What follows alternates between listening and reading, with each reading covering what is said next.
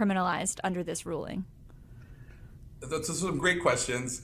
I think there's been a fear, and I share it, that we may see the end of fertility. I was going to ask you those questions, but just to understand where we are in the legal process, is there a chance this gets repealed? Is there a chance this gets undone in some kind of way? And or will we see this at the Supreme Court level, the federal Supreme Court?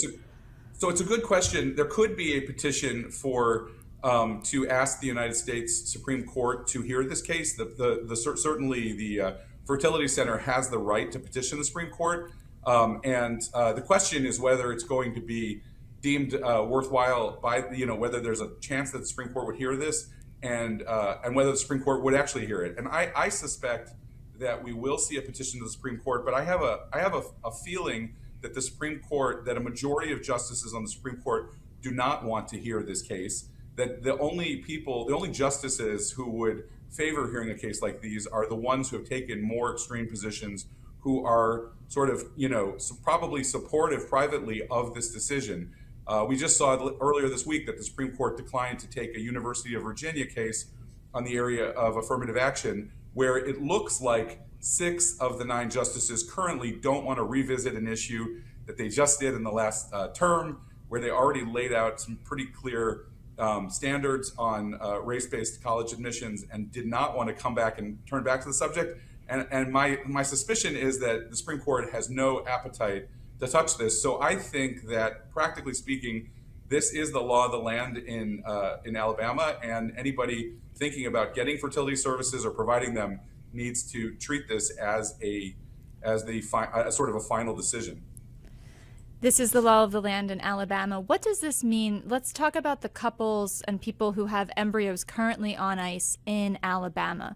What should they do? Does this mean they need to immediately proceed with trying to have children, to use the embryos? Should they move the embryos to another state? And can they even move to another state? Or is that something that could be criminalized under this ruling? Those are some great questions. My general feeling is that we haven't yet seen sort of there's been a fear, and I share it, that we may see the end of fertility centers feeling comfortable to operate in Alabama. I'm confident that if it comes to that, if that does happen, there will be arrangements made for the safe transport of embryos. And so I don't think that any parents with embryos that are currently there need to take urgent action to move out of state. So I think there is time to see what's going to happen, and I think there will, under any circumstances, right? Frankly, think about it. If centers did not transport them safely, then they would be committing a widespread killing under the definition of this new law. And on your second question I'm sorry, I lost my train of thought. I apologize.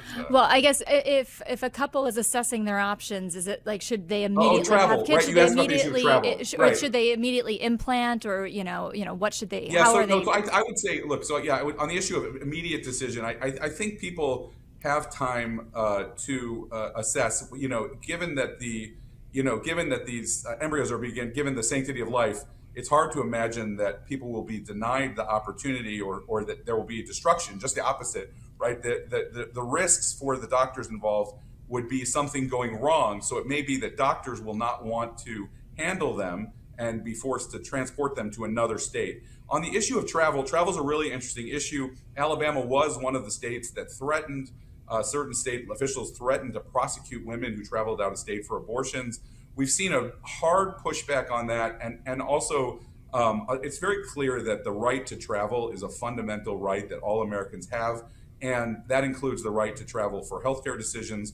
And I suspect that it appears that the threats being made by Alabama and other states, state officials in other states, to prosecute is really hollow. And that there really is it's outrageous that the people are being threatened in the abortion context for traveling to pursue their legal options elsewhere. And I think we're going to see the same. I expect the same here. Parents should not be afraid. But although the problem we're going to see is that what's happening is a lot of cost is being imposed on these families. 1 in 6 families, trying to have children using fertility services is the number I saw. So this is a. That gets repealed? Is there a chance this gets undone in some kind of way? And or will we see this? Them needs to treat this as a sort of a final decision for to ask the United States Supreme Court to hear this case. The centers operating, feeling comfortable to operate in Alabama. I'm confident that, I mean, my general feeling is that we haven't yet seen sort of